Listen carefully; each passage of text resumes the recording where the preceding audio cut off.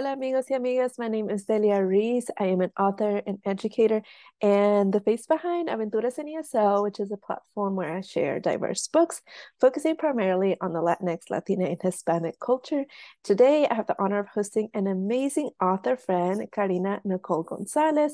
She is the author of the Coquíes Still Sing, which is available in English and Spanish, by the way.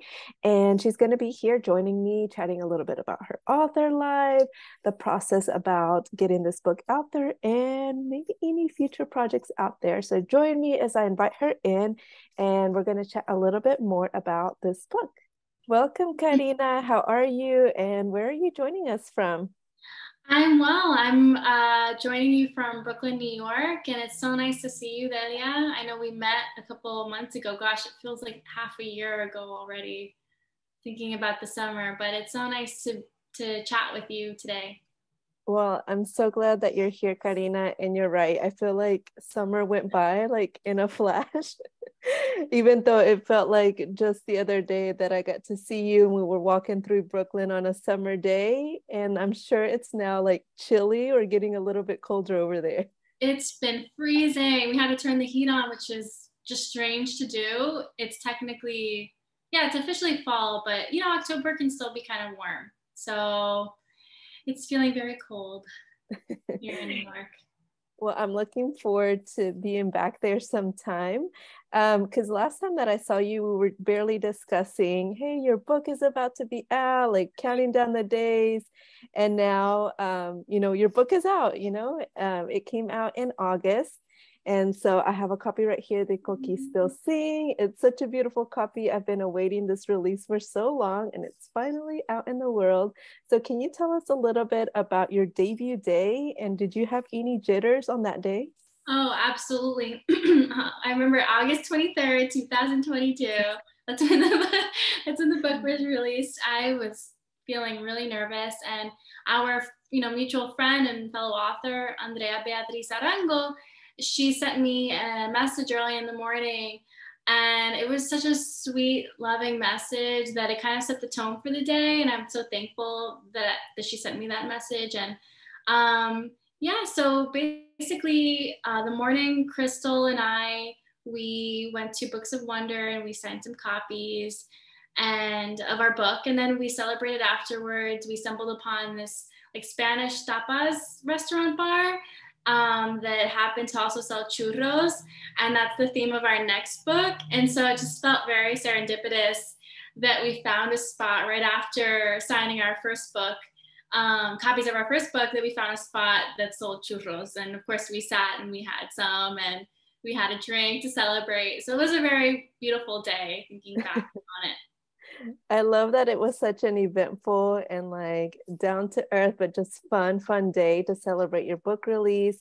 And I'm just so glad that this story exists. It's available in English and Spanish. The Spanish translation is done by Amparo Ortiz. I've read the Spanish version as well, and it's so well done. So going back to the story, when did you first start working on it? And were there any scenes that you had to just cut out because of revisions? Oh, absolutely. I first started working on it. I had the seed of the idea shortly after Hurricane Maria happened. And, I'm a bilingual speech language pathologist, so I work in the school system and I read picture books every day.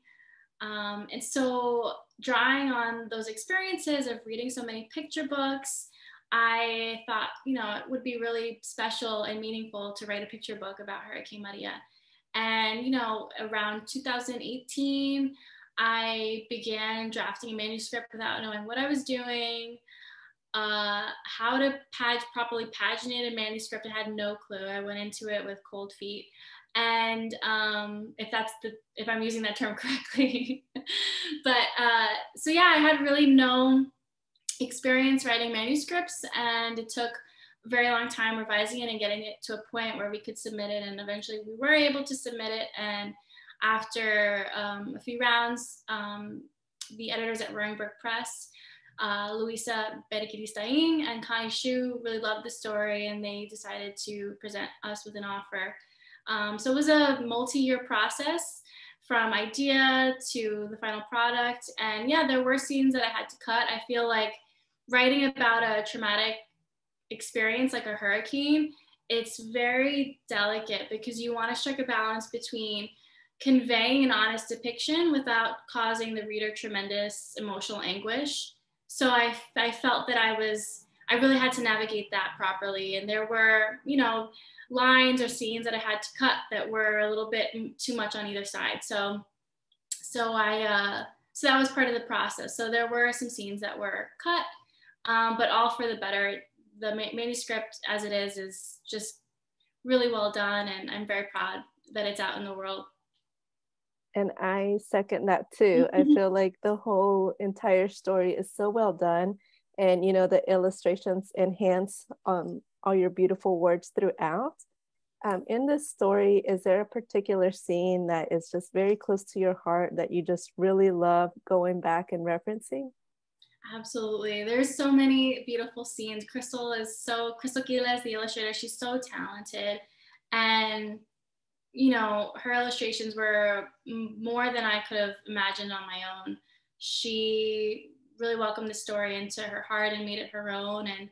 And you know, this journey is also our journey together as creatives. So there are so many scenes, but the scene that hits me the hardest, and it always makes me emotional when I see it, is the scene of Elena crying on her hamaca, because I feel we rarely see children crying in picture books. I feel like it's rarely depicted. If anything, I feel like it's kind of taboo almost, which is an odd way to approach it, because children cry, we cry. It's a human experience. It's a human emotion. And I thought it was really important that that was also illustrated. I didn't ask Crystal to make sure that she, centered Elena in that spread crying, but she did that on her own volition, on her own accord, and it was really moving the way she illustrated her.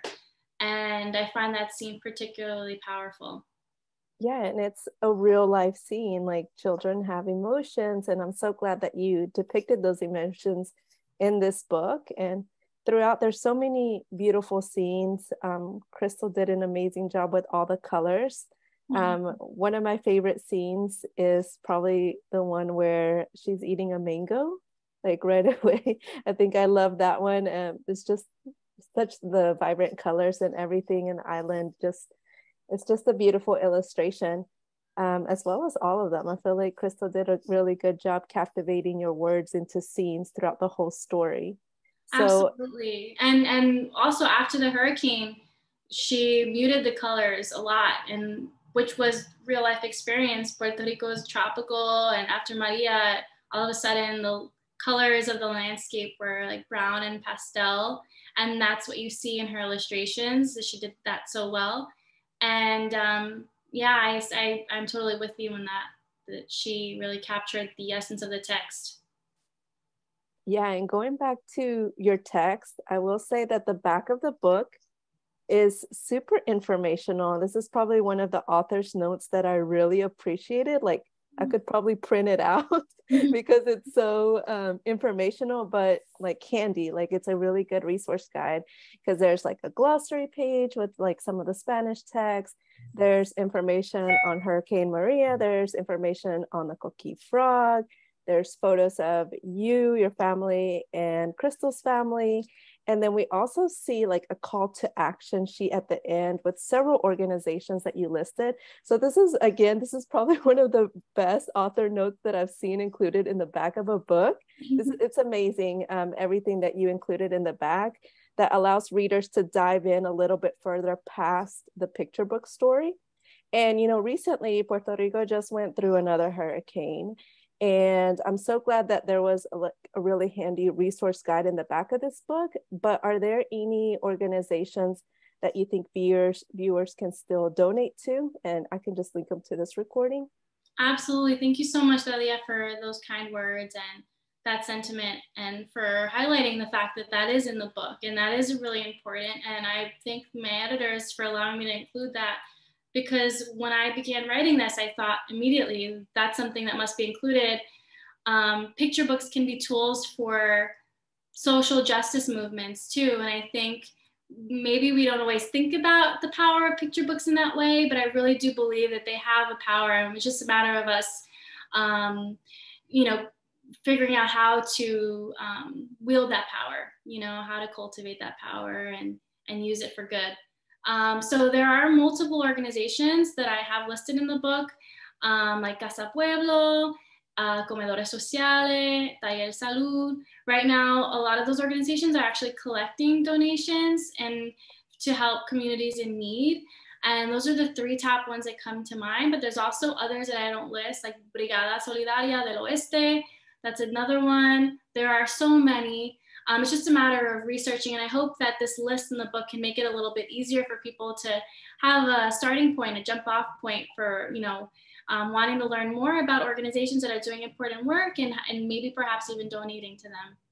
Yes, and I think you did such a great job of listing them here because, like I said, it's a really, really handy guide that we can reference.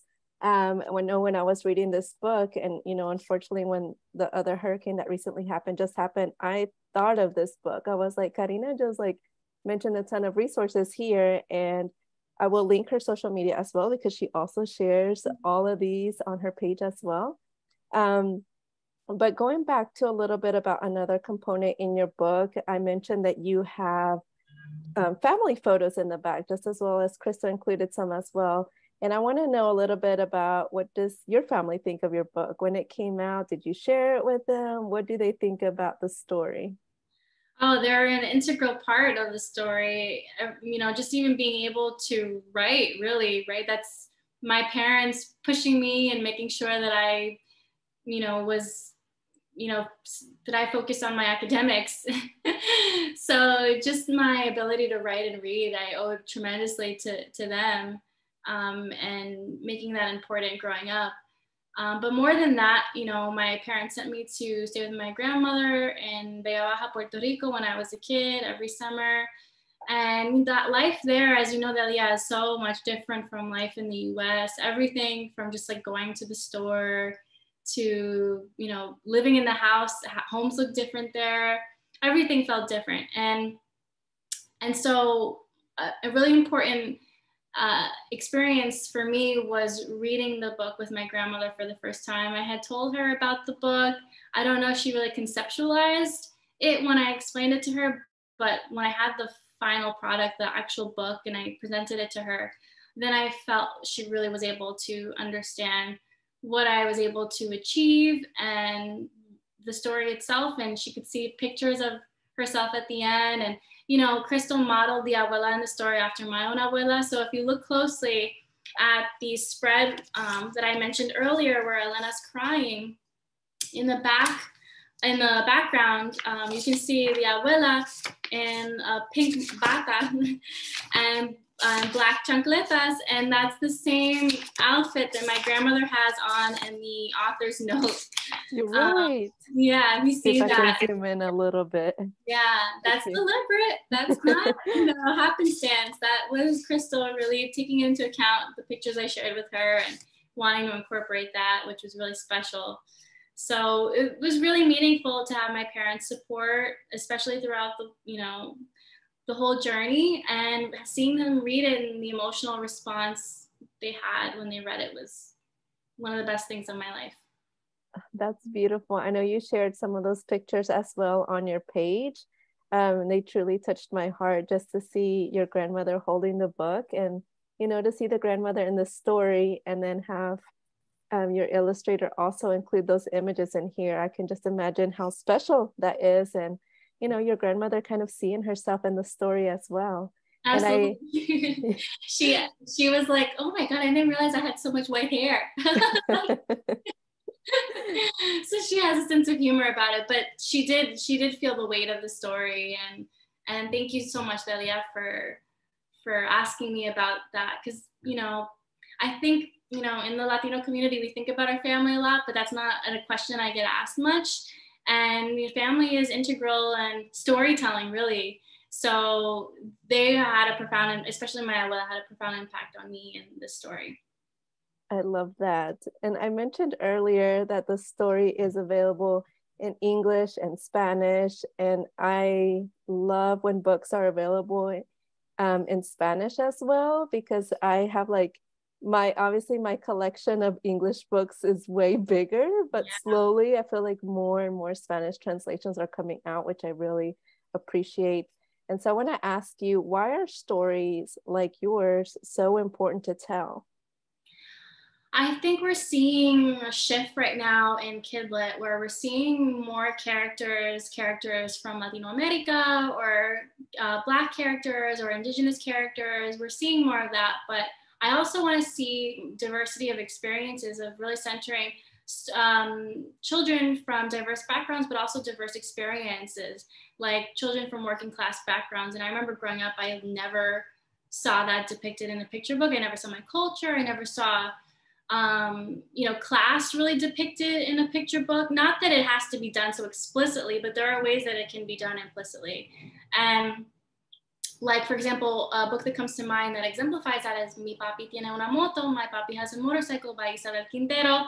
That book is, for me, such, a perfect example of the kind of books that I want to write that go a little bit deeper. They have a lot of layers. And so for me, what I want to do is I want to write stories that center children from diverse backgrounds and also diverse experiences, because that's the real world. Children unfortunately experience environmental disasters like this all around the world. My next book is about a family. The mother is a street vendor. Many children have parents in the food industry world. These are common experiences and should be reflected in Kidlit in general. Oh my gosh, I could clap like if I had 10 hands right now, clap to all of this because you just said it so beautifully.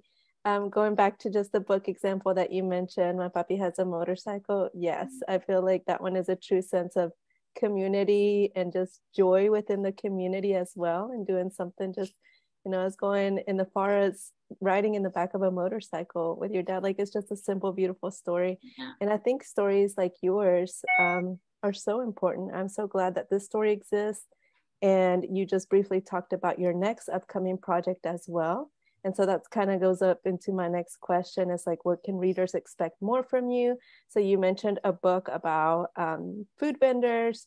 Is that a book that's coming out 2023, 2024? What does that project look like?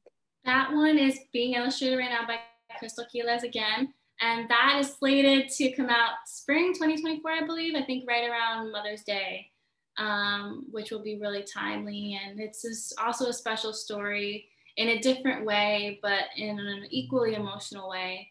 I think working class parents, especially mothers or single parents, are not often appreciated, or they're kind of invisibilized by society. And I wanted to write a book that put her at the front and as the magical heroes that, guardians or parents really are, and the sacrifices they make for us so that we can make it in this really cruel, tough world. So that was the purpose. Okay, so this is why you're one of my favorite authors. Like, you just condensed it in the best way possible, and so well said, because that representation is so needed. And I'm so glad that you're going to be highlighting that in your next project. I know for this book, the setting was like in Puerto Rico. Is the setting for this next book going to be in New York where you're at, or is the setting going to take somewhere else? The setting is New York City, Union Square, which, if you've been to Union Square, there are some food vendors, but it's known more as like, there are a lot of more artisan vendors, people selling jewelry and things like that.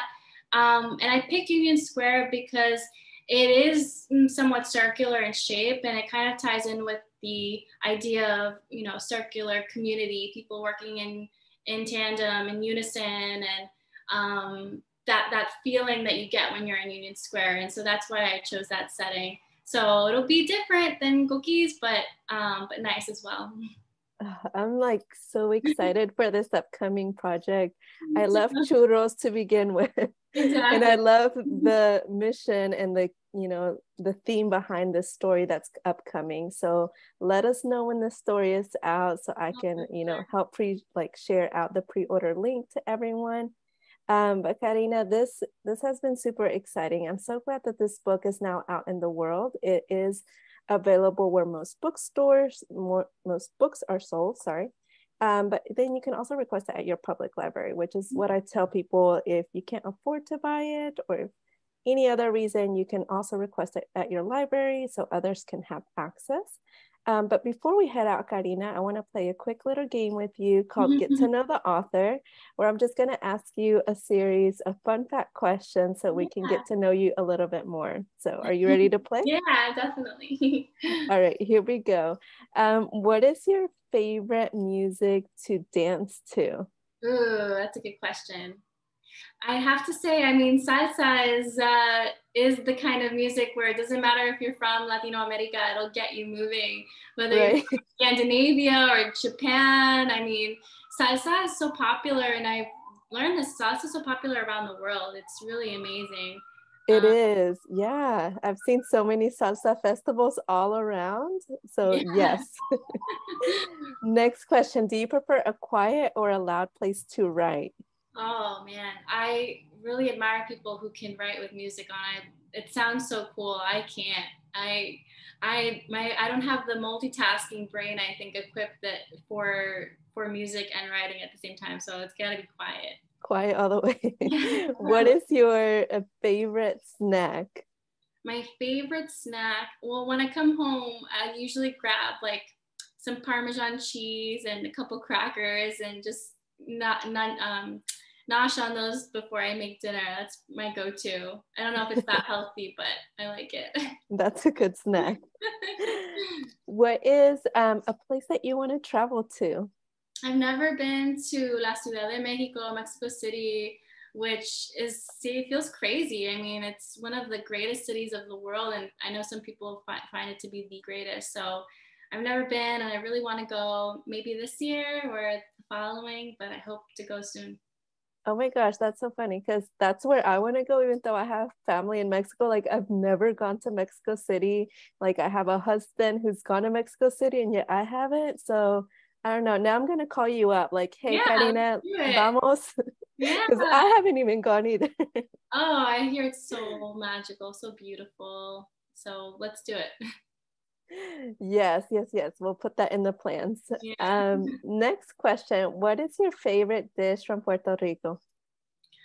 That's a good question. There's so many regional dishes throughout Puerto Rico too. I have to say I love pasteles. Like the one thing I'll have from Puerto Rico, whether I'm there or not, are pasteles. So that must mean that it's my favorite dish. But I do like greasy stuff too, like alcapurrias once in a while. But if I had a favorite Puerto Rican food, it'd be pasteles. Oh, And that's good. in Mexico, right, they're like tamales. They're not that much distinct from what a pastel is in Puerto Rico. So Yeah, it's very similar. I've had conversations with my husband when I told him, oh, like when I first went to Puerto Rico, I thought they were giving me a slice of cake because like we call it tamales and then pastel in I Mexico is know. cake. And I was like so confused. I was like, this is not cake, I know the difference. but so good. Yeah, and then we call cake bizcocho. So Right. we don't. I mean, you could say pastel, but we typically say bizcocho more. It's all fun language and Yeah. words. I love that. Last three questions. Cats or dogs? Dogs all the way. I've Dogs. never met a friendly cat. Maybe one day I will, but I have yet to meet a friendly cat. Team dogs on this one. Dogs, yeah. The last book that you read.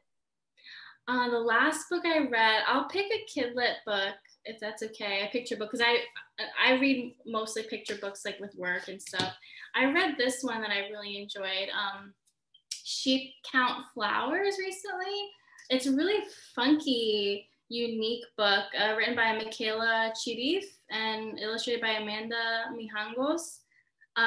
It's like a really cool take on the idea of, we count sheep when we're going to bed. It's like a fun bedtime story, and the illustrations are really unique and playful and inspired. And I recommend it for families who want like a really fresh take on a bedtime story. Oh, nice. I'm gonna have to check out that rec, especially if I'm struggling to fall asleep. Yeah. And very last question, do you have any hidden talents? Ooh. So when I was a kid, I actually wanted to be a professional tennis player. That's a fun fact I usually like to share with my own students because they look at me and I'm 4'11". I don't look like a typical athlete, but I really had aspirations to be professional, and I'm still pretty good. I'd like to imagine at tennis, although I haven't played consistently. But yeah, even when I was younger, I'd be called Speedy Gonzalez. I was fast on the track, fast on the tennis court. So yeah, even though I'm small in stature, I've got that athletic side in me. So There you go. I love that. Hey, and you can still be a tennis player now. Like, yeah, rooting for you over here. maybe in like a small subset category, like Brooklyn woman over 30 or something. I love that. Well, Karina, this has been so much fun. Where can readers purchase a book? Do you do any signed copies at your local indie or anything like that? Absolutely. Thank you. You can find me. I'm on Twitter and on Instagram. My handle is @words by Karina. And I believe many independent bookstores in New York City have signed copies of my book, like Books Are Magic, Books of Wonder, Word is Change, and Bed-Stuy. And yeah, if anyone wants to, figure out a signed copy, find one, they can feel free to email me, wordsbykarina@gmail.com, and I can find a signed copy for you somewhere. Oh, thank you so much. I will link all of those stores below too, so everyone can check that out. And as always, request it at your public library, and don't forget to leave a review because reviews help so much. So if you can leave a review on Goodreads and Amazon, that's super, super helpful.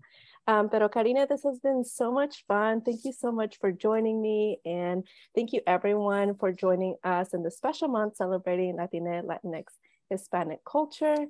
And Karina, muchísimas gracias. And I really, really hope to see you soon. Absolutely. Gracias a ti, Delia. You're phenomenal, and I'm such a fan. And thank you for amplifying all of our books on your platform. I really appreciate it.